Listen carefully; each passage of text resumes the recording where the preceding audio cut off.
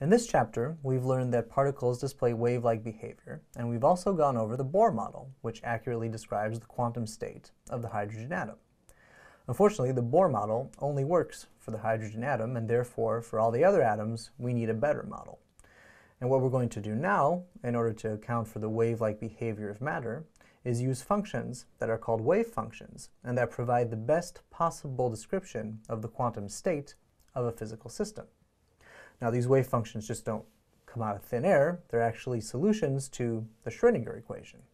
But that's a very complicated equation because wave functions in general are functions of 4 variables. 3 position variables, x, y, z, and time. Since that's a bit involved mathematically, we're going to make our life a bit easier and consider the time-independent Schrödinger equation for only one variable x in terms of position. So we're only going to look at the x-axis. In that case, the Schrödinger equation is minus h bar squared over 2m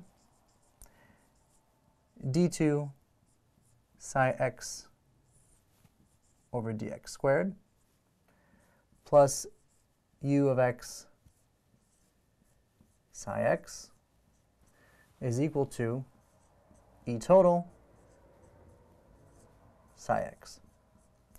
U is the potential energy, E total is the total energy, and psi x is the time-independent wave function that is only a function of one variable x for position. And if we can find the solutions to this equation, then we get wave functions, psi x, that are the best possible description of the quantum state of our physical system. But we also get psi x squared. All you have to do is square it. And that is interesting because psi squared is a probability density function. And therefore, we can use psi squared to find the probability of finding a particle in a little interval of width dx. In fact, that probability, dp, is equal to psi x squared dx. Now, the integrated form might make more sense. If you want the probability of finding the particle in between 2 positions, say x1 and x2, and let's write that, the probability that the location big X of the particle be between x1 and x2, and that's the integral from x1 to x2 of psi squared dx. And of course, since the particle must be somewhere on the x-axis, we also have the following condition.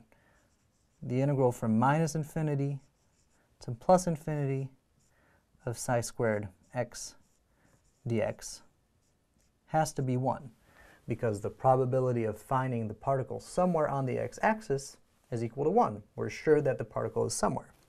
Now, this is called the normalization condition, and we'll see how to use it in the following example.